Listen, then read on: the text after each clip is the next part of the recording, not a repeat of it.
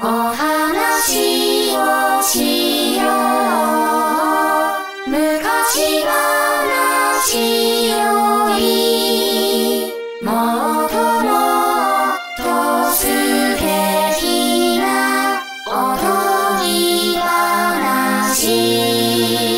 ふと目を開けると真っ白なうさぎ大慌てで駆けてく。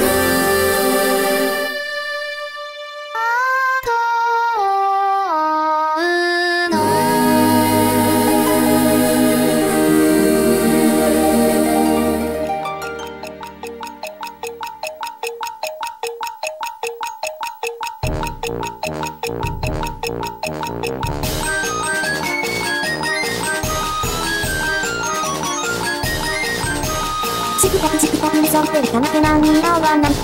チクタクチクタクでぐしゃぐするのはもう嫌だ。そらチクタクチクタク時間はどんどん減ってゆく。もうとにかく僕には時間がない。ねえそんなに酔ってて一体全体どうしたの。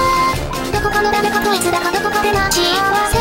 そう彼女はチクタクとっても時間不思議なんだよ。そんなにそうだよ。だって彼女は上手だ。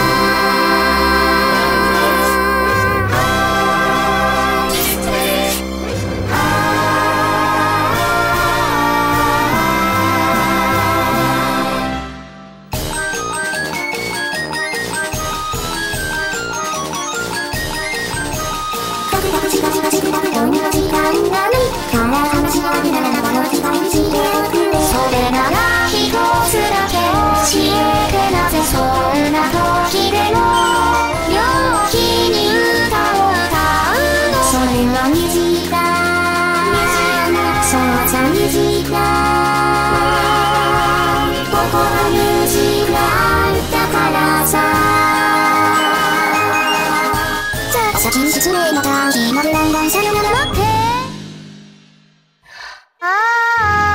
なんて不思議な世界なのでしょう。この先は何を待ってるかしら。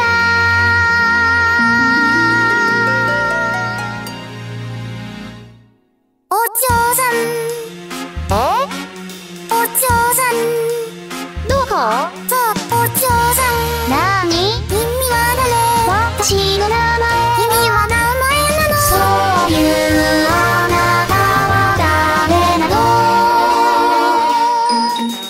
不安は問いかけてみよう。なぜ不安はわからないんだ。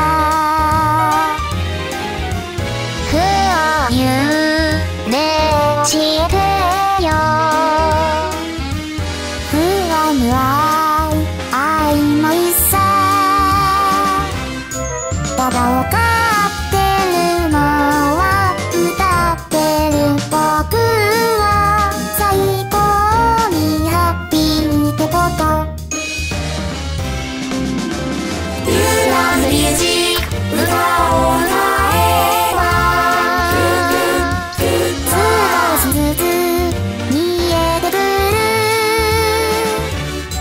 僕が生きる意味はきっとここにある。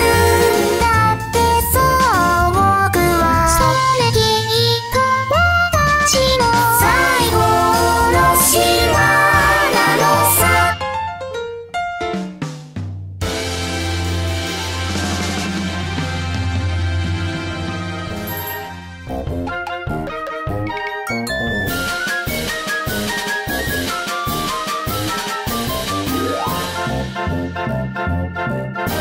この深みなリズムはどこから聞こえてくるのかしら。それは話だよ。私のことだもん。そう教えかけたら始める。お茶はいいからお茶はいいから楽しくやれば世界を送る。お茶はいいからさあお茶どうぞ。なんて変なフレーバー。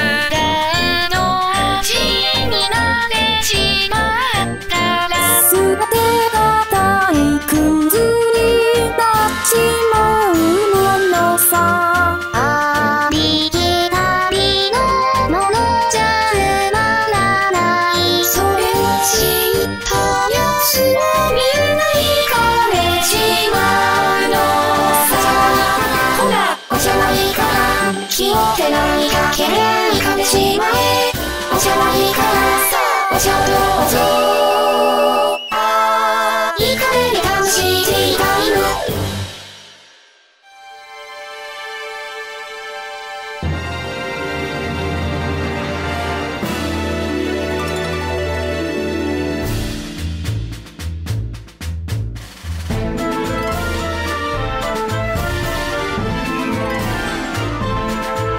迷い込んだ森の中、私を誘う声は深い霧にこだまする。私の道はどっち？あっちそっちそれともこっち、優柔不断なお嬢さんだけど、それは私も同じ。あっちもそっちも歩く道、喜びや悲しみや愛しさまで歌にしたいもの全部塗り重ねていったら、最初にまとめていたものが何かわからなくなって、最後に残されたものは透明な得体もしれない音楽と無個性の分類、それを芸術と呼べるのか誰にもわからない。頭の中はごちゃごちゃでも透明なのも悪くない。だけど決めた私は決めた私の道。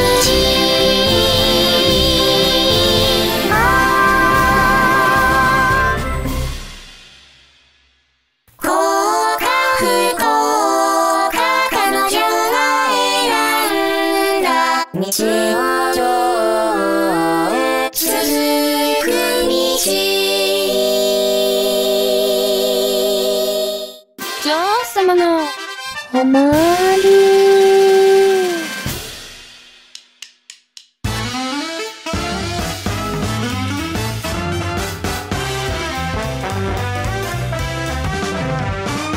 私が女王様さ、何か文句あるの？